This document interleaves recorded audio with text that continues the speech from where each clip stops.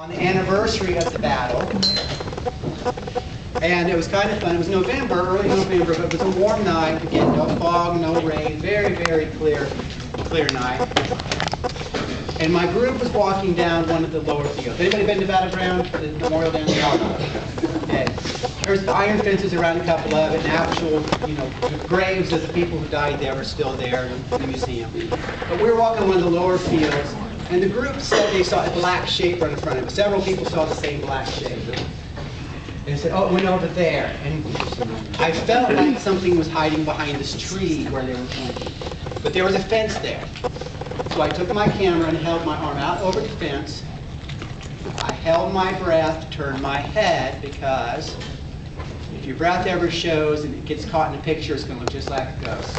Same with smoking. You've got to make sure you kind of rule out those things. So I know I wasn't breathing out. So I took this picture, clicked it, looked at my viewfinder, and saw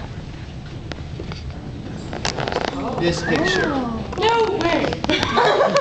Way! Yeah. It's nice. I can get a good view.